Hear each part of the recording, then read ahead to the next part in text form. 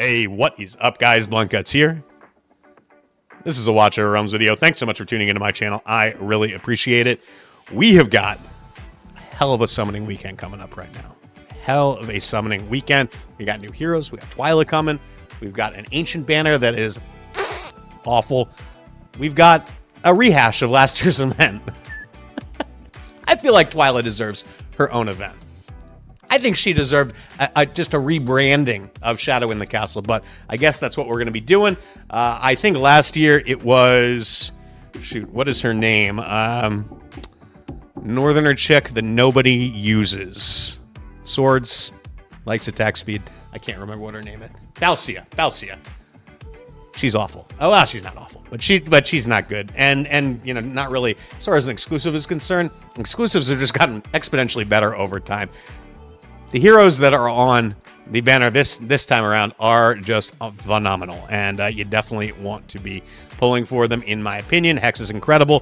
Twyla is quite good as well, although, in my opinion, Hex is going to be the best one available this weekend. So I'm going to talk you through this real quick. Let's talk about Hex. I'm not going to go through his skills. Y'all know what he does. He pulls cards. He does massive damage, more single target damage than pretty much any hero in the game when you do get him enough awakenings. But these awakenings are where it's at. And since I think many of you likely already have a base copy of him at least, let's talk through the awakenings real quick. A1, during the effect of Mad Truth, there is a chance to draw the Fool, which is the best card that he can throw out there. Deals 500% damage 3 times and inflicts a 75% slow and burning for 5 seconds. Massive damage. I have seen this crit for upwards of like 2 million, 3 million on the Guild Boss 1, and even in like Void Rift content where you've got relatively high magic resist, you're talking about 700-800k damage, stuff like that. It is just nutty what this guy can do, especially when he's paired with Aracha or with Twin Fiend. If he's got a Lord to really help him out, well, Hex, I love you, baby. Number 2, attack plus 300. This is especially effective for marksmen because among the damage dealing classes, as far as like mages, marksmen, fighters, marksmen have the lowest base attack on average. Hex is no exception to that. He's got, I think, about 3,700 at A0 and A1. When you get into A2, he's up around 4K. Makes a big difference. That's a much larger percentage increase relative to his base attack. So this is actually more important for him than it is for some of those other classes that I did mention. The A3, this is where it's at. This is the sweet spot, in my opinion. If you don't have him A3, you got to be pulling on this banner. During the effect of Mad Truth, performing basic attack against targets inflicted with burning extends the duration of Mad Truth by 1 second, up to a maximum increase of 30 seconds. So it's already a 35-second ultimate. It is going to go up to potentially 1 minute and 5 seconds with this increase. That is ridiculous. Just absolutely ridiculous. Like, oh my God, Hex, love you, baby. So goddamn good. Yeah, it's just so goddamn good. I love this hero. He's probably my favorite hero in the game. I've said that before. I'll say it again. He just does so much damage. He's enabled a lot of crazy things for me in this game. So really love Hex. And this is where it's at, because you basically can have like 60, 70, hell, even 80% with proper rage regen uptime on his ultimate with this, especially in long-term fights. It is phenomenal.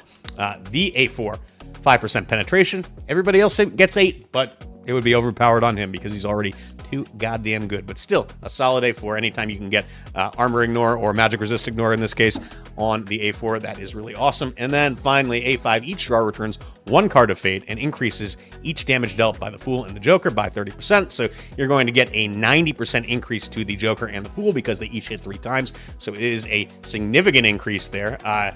You're also going to get basically quicker accruing of the cards of Fate. A5 is really good too. I'm not going to say it's not. It's not A3, but A5 is really good. I think for general use, A3 is solid. A5 is just it's a whole other level, and it's great too. So, you know, I think honestly, I would be pulling on this banner because Twyla is great. If you don't have Hex A5, he's phenomenal. I think it's worth getting, even if you have him in A3 already. Still worth pulling on this banner. I'm not even going to talk about the epics, aside from the fact that Deimos is great. Navra sucks. Cyrene is an MVP, but we all probably have all of these except for Deimos. And if you don't have Navra at A5, definitely don't use Epic Soulstones on him, but you can certainly fuse him over and over again if you want to. Guys, before I talk about Twyla, I gotta say, one, I think she's worth getting. Two, if you are going to be buying summons in order to get her, definitely buy your W Gold on Smile 1. Smile 1 is the official third-party payment platform for Watcher of Realms. Every time you buy on Smile 1, you're going to get at least a 10% discount on your W Gold purchase. Don't spend any more than you have to on this game would be my advice, much to the chagrin of Moonton, I'm sure. But save money where you can. If you are going to spend wisely, in my opinion. On top of that, for a limited time, there's a single top-up rebate event going from October 31st all the way to November 10th. You can use my exclusive link in the description of this video. I don't get a kickback or anything like that, but it does help me. It does get me more of these promotions. So I would certainly appreciate it if you did use my link. If you are going to be purchasing, you can check out the rewards. They are to the right of me on the screen right now. Depending on how much you buy, you're going to get some free rewards. Let's talk about Twyla here. Really solid hero. I think she's going to be great. Her biggest problem, she's yet another Nightmare Fighter with a one tile range, and that is just not great. Not great at all. I don't understand why this, I was talking about creativity here. Can we diversify a little bit, folks? Like, come fuck on. I just don't get it. Why do we need another Nightmare Fighter? Now, she does crazy damage. There is going to be a damage comparison video that I'm going to be putting out where I compare her damage to the other Nightmare Fighters, Lust, Arrogance, Kagiri, the new one. But bottom line, she does great damage, but there are lots of other Nightmare Fighters that already do that. And I just don't know. I don't know that it's needed at the end of the day. But she is really cool. She's got great armor ignore. I think there's only one fight in the game that really takes advantage of it fully, because you do need to basically get her all the way. It's what? I think you need to do 8 ultimates before you get the maximum of 80% defense penetration. So there's really only one fight in the game where you're going to get full benefit out of that, and that's Guild Boss 2. We've got a bunch of other Nightmare Fighters that are doing great damage in Guild Boss 2 already, so I just don't know that she's needed, is my big problem with her. As a hero, she is great. Got this cool talent, this deranged blade, deals 20% damage 12 times consecutively and inflicts bleed for 5 seconds. So she brings bleed. She's going to do a bunch of multi-hits, so that's going to be helpful for, like, Styx Codex and things like that, but not necessary. Kind of an unneeded hero, unfortunately. And as much as I like her, I think if you already have Hex A5, I don't know that you really need to go for her. I'm kind of leaning that way myself, unfortunately. And it sucks because I was real excited to pull for her. I think I'm probably going to try to get one copy, and then I'm just going to... But we can look at her awakenings real quick. A1, after triggering the ultimate 4 times, it increases every single instance of deranged blaze damage to 30%. So that's going to be basically a 50% damage increase after you've triggered the ultimate 4 times. Again, you need to trigger this so many times in order to get the benefit.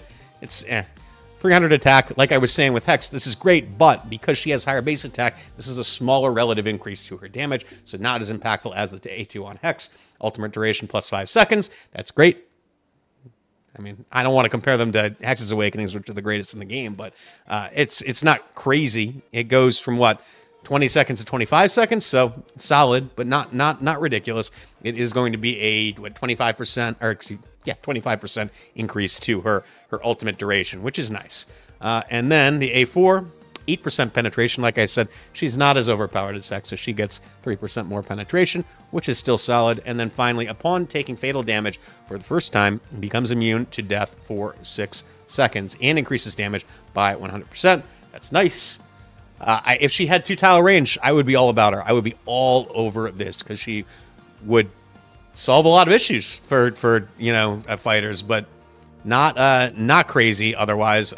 But a good hero. And if you don't have Arrogance and Kagiri and Lust, but you should, because 2 of those heroes were available on guaranteed summons, and Arrogance has been in the game for over a year at this point. If you need yet another Nightmare Fighter, she's your girl. She is really, really good, but I just don't know that she's needed on most accounts. As far as this Special Ancient summoning here, Morrigan, pretty good in Guild Wars recently. I've seen a lot of Morrigan comps for sure. I don't have her personally, but I wouldn't mind getting her.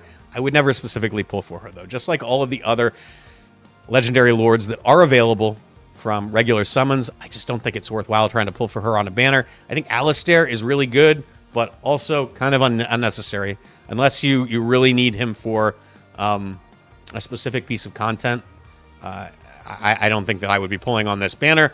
Even then, I still probably wouldn't be pulling on this banner. He's somebody that I would just be happy that I got when he pops out on somebody else's banner. You know, he's definitely a great hero. I wouldn't mind grabbing him, but I wouldn't want to risk popping my Lord Mercy on a Morrigan. So maybe if you just pulled a Lord or something like that, you're not really risking all that much by doing it. But Ancients are so important at this point in the game that I just wouldn't pull on a banner like this personally.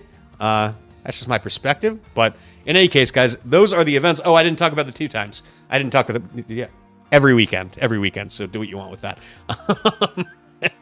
I appreciate you all tuning in. Please do like and subscribe if you did enjoy this video. I will catch you all next time.